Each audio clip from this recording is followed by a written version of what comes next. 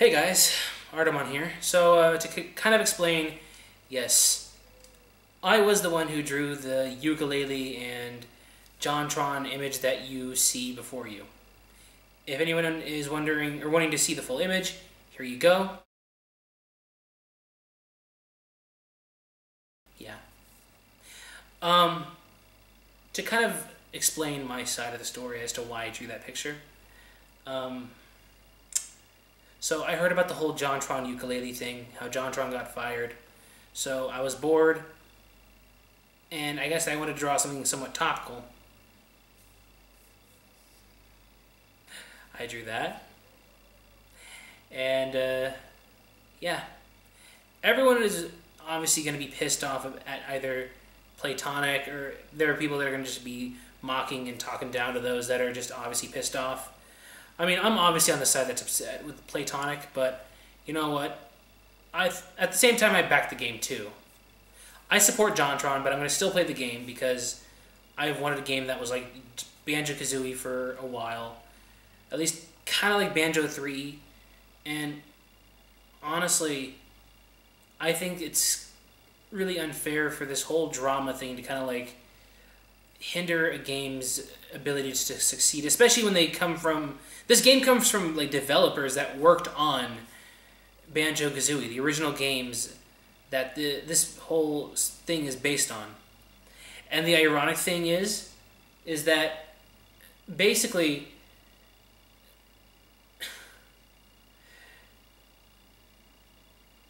it's just... The ironic thing about it is that the people that they're trying to basically cater this to obviously don't like it. But I'm going to get into that for a little bit. So, yeah, to kind of explain this whole drawing thing, I drew Jontron fucking Yooka Laylee because I thought that drawing was funny. I thought it was a funny idea to basically have John and Yooka Laylee basically fuck instead of having them either battle it out or some stupid shit that's not really going to be, well, that'll either be considered cringy or retarded or something like that.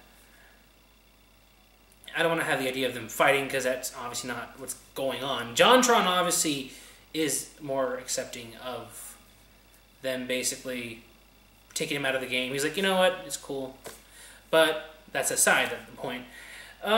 Yeah, so I decided to post that on Twitter to see if I can get any attention with that. I posted it on my Tumblr, my Weasel, my Fur Affinity, my So Furry. I posted it on E621. Oh, by the way, I'm a furry. But anyway, I also posted it on rule34.baheel.net. And, yeah. So, I mean, there you go. I mean, that's... So, I guess I wanted to get more attention from that drawing. So, to basically get more attention from that drawing, I decided to basically say, you know what? Let me try to tweet this at somebody who may probably find this hilarious. I retweeted it, tagged Shadman, and he retweeted it. And thanks to him, now it stands at about over 40 different retweets. I don't know how many replies that thing has. People were tagging their friends. People were tweeting it at me and Shadman. And it has almost 400 likes now on Twitter. So, all this is within the course of 2 weeks, too, or a week. God, I don't know, I can't remember when I actually drew that image, but it was funny nonetheless. And then I posted it on E621. A lot of people were arguing on that thing, because, you know, drama.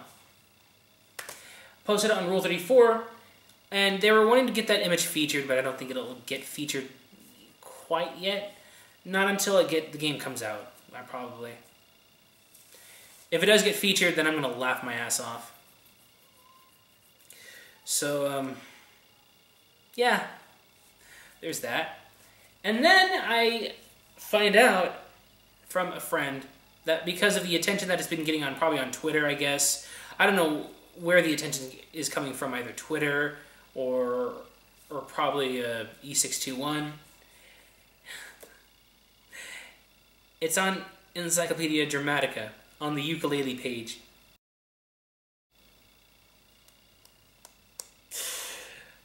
I'm a part of Encyclopedia Dramatica. You want to know why that's funny to me? It's funny because over the last 9 years that I've been aware of ED, I never thought that in my days I would ever see anything made by me on ED. And somehow I got noticed on there. That's funny. Then, okay, then I find out that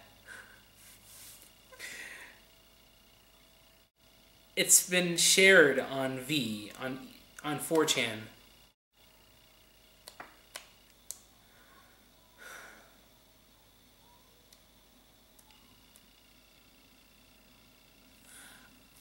Internet, I love you. So, there's no telling where that image is going to be shared. I mean, I tagged Jontron in that image, and he still has yet to even notice it. If he hasn't already, with the amount of notifications he's probably gotten. He probably noticed it, and he probably just muted it, and he probably has me ignored.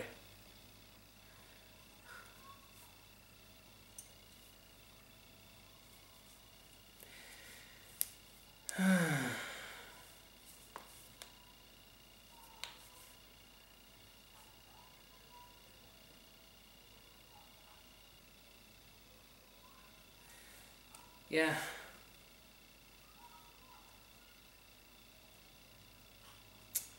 So, that aside, what do I think about this whole Jontron drama and Yooka Laylee? Now, without getting too much into what he said, and just to try to shorten it up a bit, I actually stand with Jontron, in which I say, as much as I admire his admiration and his decision to basically be more mature about it and not, you know, make a hissy fit, a fuss about this whole thing, I'm going to say that, yeah, it does kind of suck that he got taken out of the game. I'm a bit upset, though there could be a chance he may still be in it. They say it's a day 1 patch, but I don't know. I mean, if it's on Steam, I could easily use an older version where his voice is still used in the game. There's always going to be mods that are going to basically find a way to get his voice back in the game. There's going to be a bunch of shit. I mean, especially if it's on PC. It's going to be on Steam, too, so obviously, if it's going to be, like, pirated and it's going to be shared, it's obviously going to have something where, like, the voice is still going to be in it. Just, oh my god, just the fact that Jontron was actually in Yooka. It was kind of confirmed years ago, where people were asking him, where Playtonic said, yeah, you know what, you want to be in Yooka Laylee? They were like, yeah. A lot of people apparently didn't know, but I knew years ago, when the game was first being promoted. And they were saying that he could be like a microphone that has eyes on it. Which, knowing how most rare games generally are, that makes a lot of sense. But just the fact that just Jontron was going to be in this game. It was kind of like a perfect blend. That to have one of my favorite YouTubers be in the game that's the spiritual successor to one of the games that I really admired as a kid. And I kind of admire even more growing up. Just,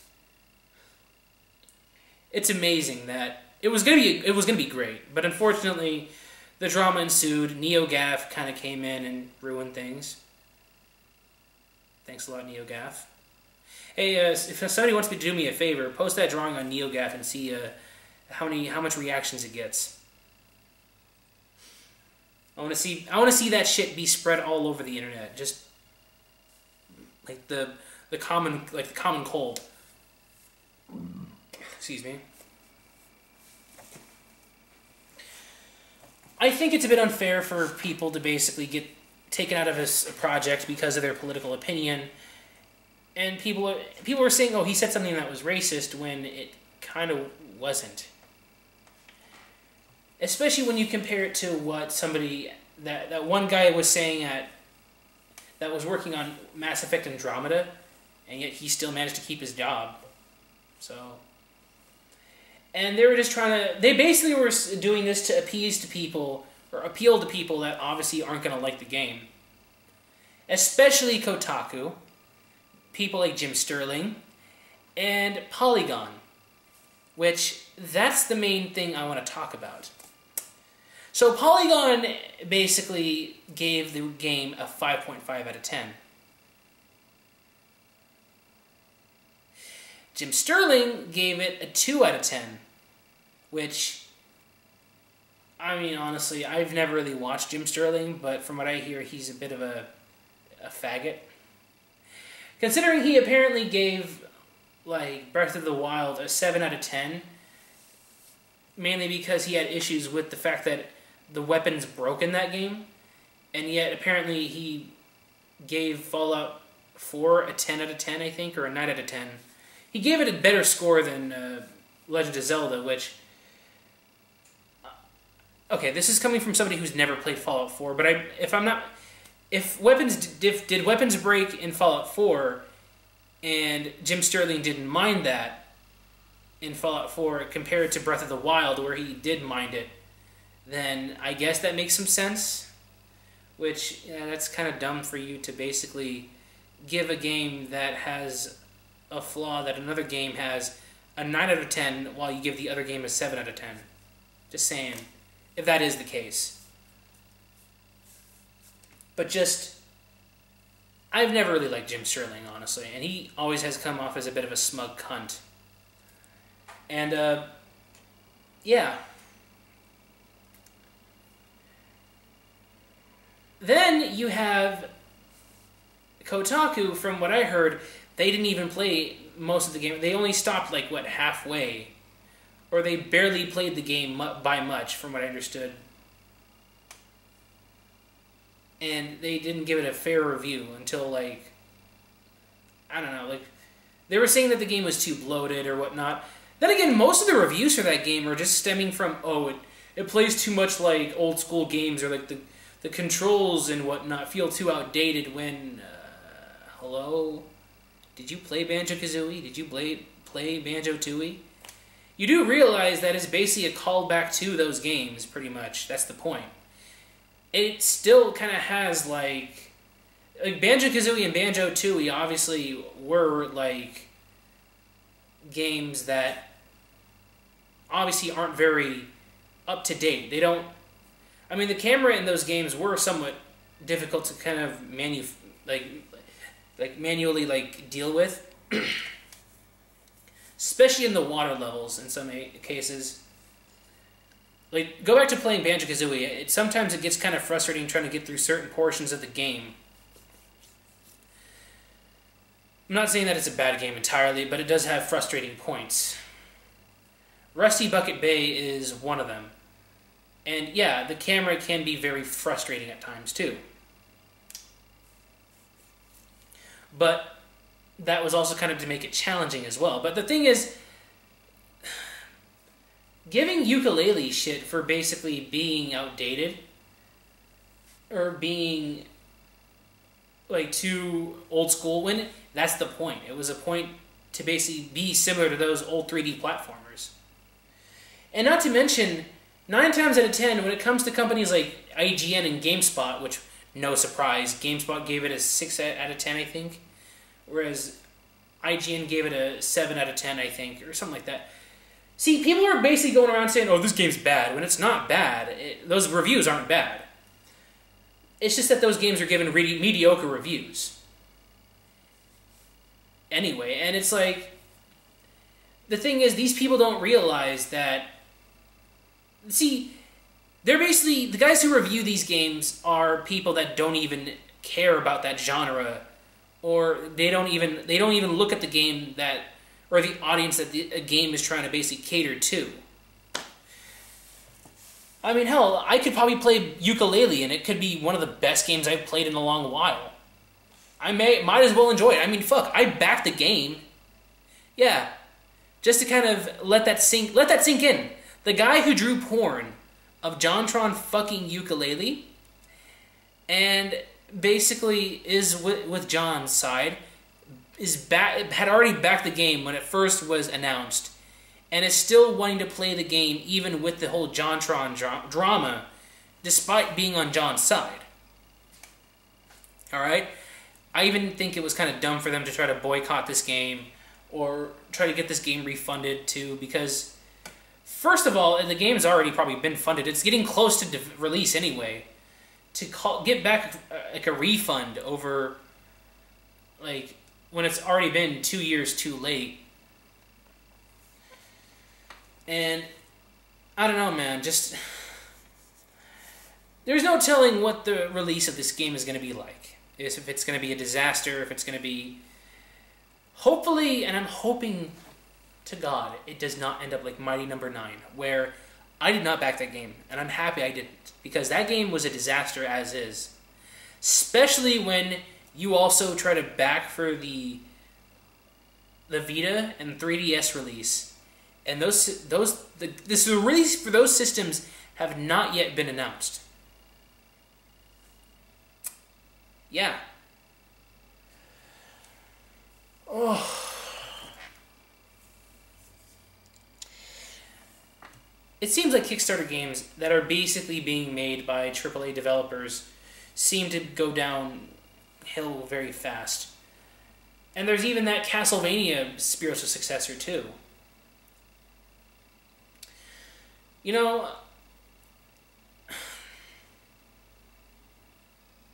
it's kind of sad that Kickstarter games are now being looked down upon because of these blunders. I mean, yeah, we've had that incident where it was basically like,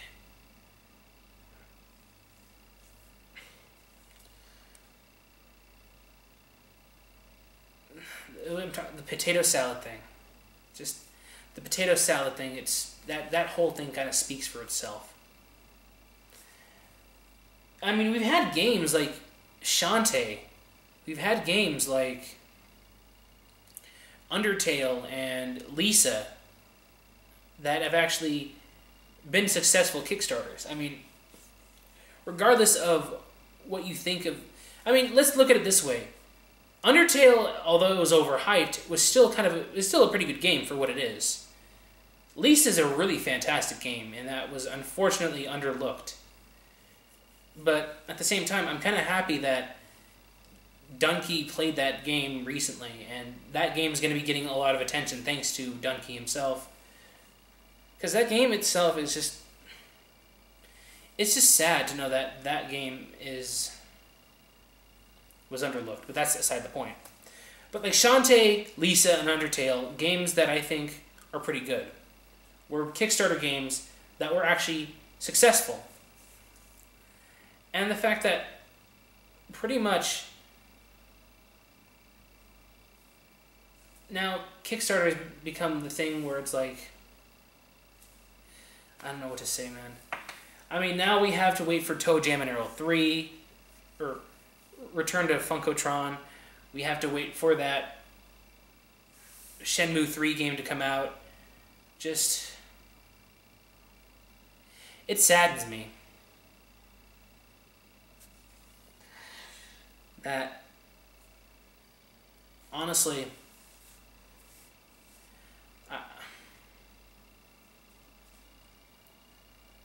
if Yooka Laylee does turn out to be a bad game, and these reviews are true, then, I don't know.